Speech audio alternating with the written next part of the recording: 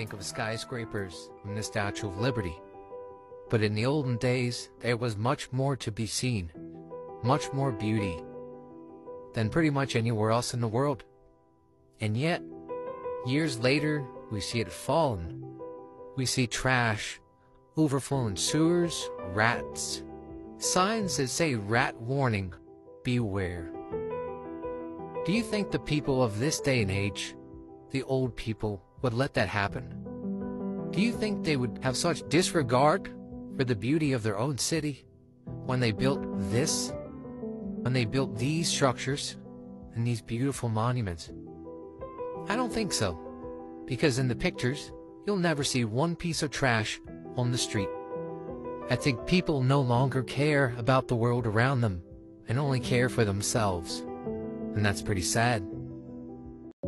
If you follow the Hudson River up north from New York City for a few hours, you'll come across Polar Island. On Polar Island, you'll find a fucking castle.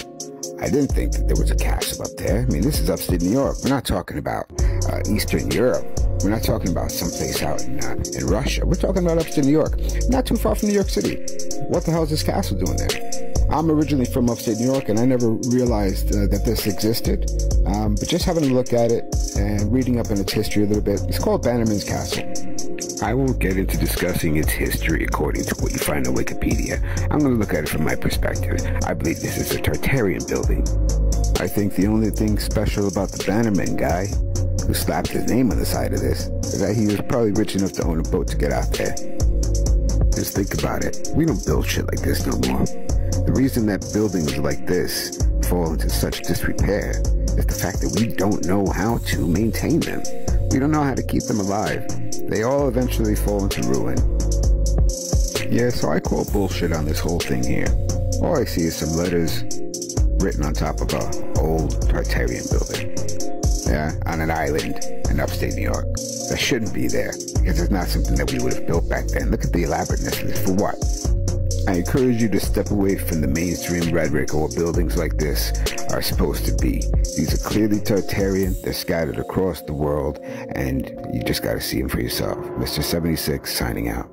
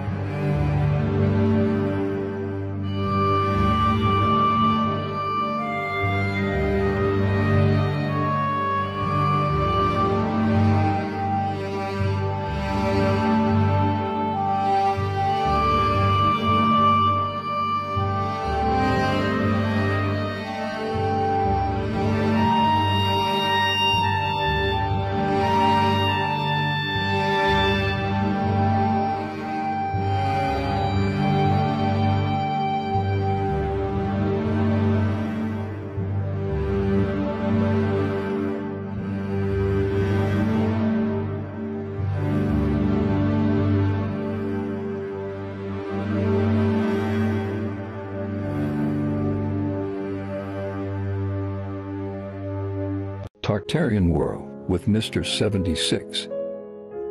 I was reminiscing about home, good old New York City, and I started looking through some photos of some old structures, and here we have the Brooklyn Museum. If you look at this massive, just ridiculously big Tartarian building right in the middle of Brooklyn. It just doesn't really make any sense. I wanted to share this with you. Look at this building. Look at those columns. Look at that pediment. The all-seeing eye. Those columns inside. The actual grandiose hugeness of this freaking building is crazy. Now, we couldn't have built this back then. We were building shacks to live in. I'm sorry, but this is not something that we built. And I'm going to move right on to the next one here. We're going to look at the Bronx Community College. This is another just setup of structures that makes no sense. It almost looks like a World's Fair site. All these with different expedition halls. That's what it looks like. Now that they're saying that they built this to be a community college.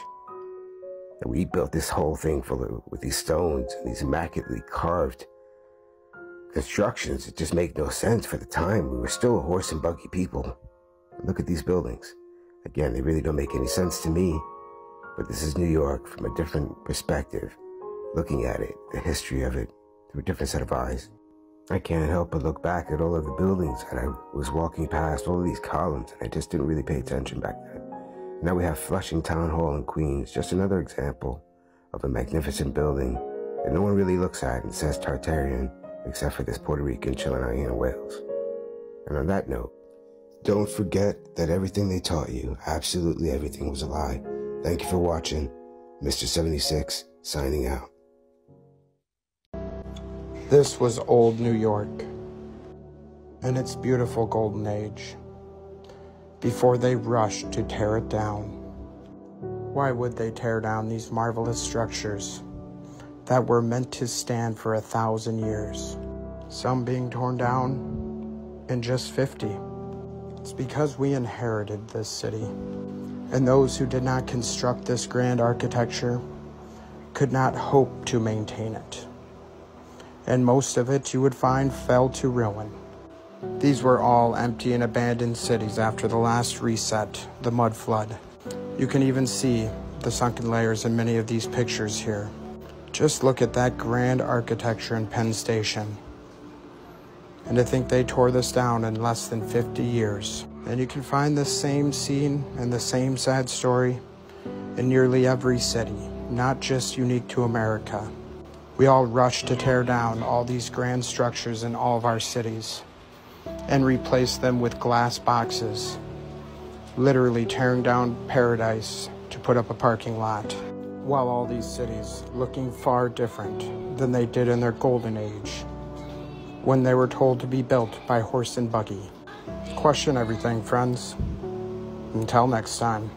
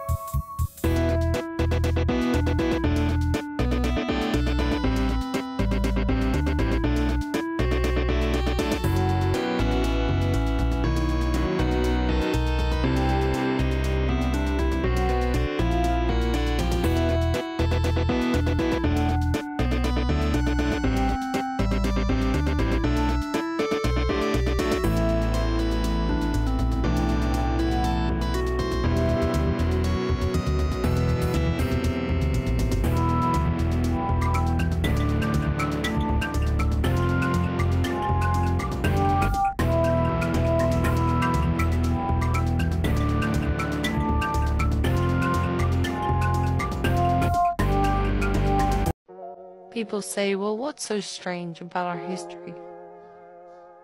Well, there's a lot of things. And there's this heaping mess of wires we see in all these old photos, but there's also these things. I mean, what were these used for? It must have a purpose. Well, here's the Baltimore fire. It was said they used dynamite to put out the blaze. And digging up some train tracks, some dirt-covered buildings. And then we look at modern-day excavations. We see some cathedrals, energy spires, and you see the underneath New York City, all the railroads and piping. And we see the coin of San Marino showing flat Earth. And we see all the lightning rods and all these old buildings. And we see some big ones like these, and even these. Our past is so strange and so interesting, because if you look at it with the right set of eyes, you can see history in a whole new light, which I think some people seem to forget about. Thanks for watching.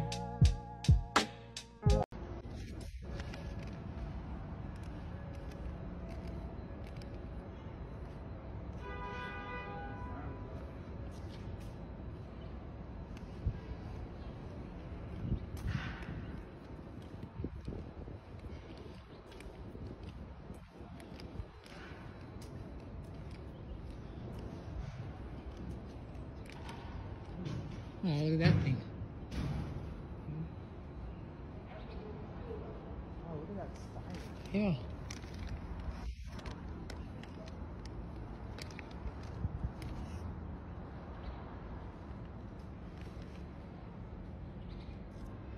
So many questions. So many unanswered questions.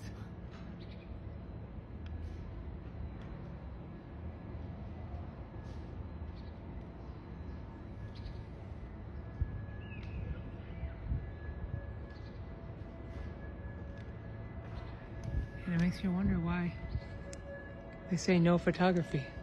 That's pretty stupid. They're definitely hiding something.